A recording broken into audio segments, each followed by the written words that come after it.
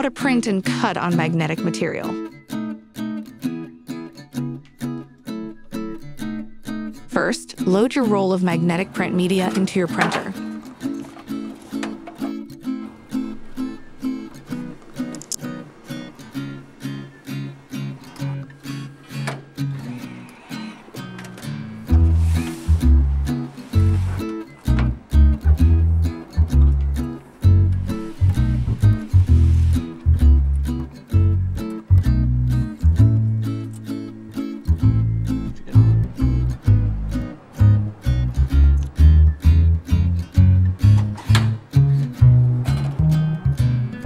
Next, change your printer settings. In Media Setup, navigate to Customize Settings and select your print profile.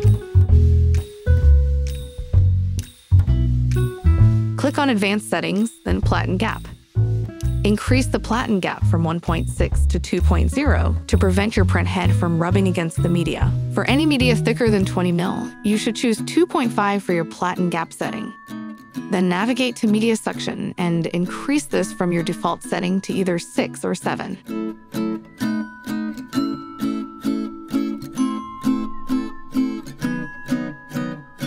Now exit the menu and print as you normally would.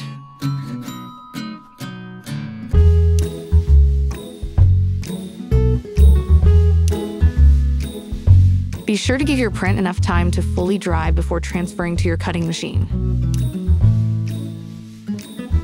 We cut these magnets on a Summa F-Series Flatbed. Be sure to use a blade fit for the thickness and rigidity of the material.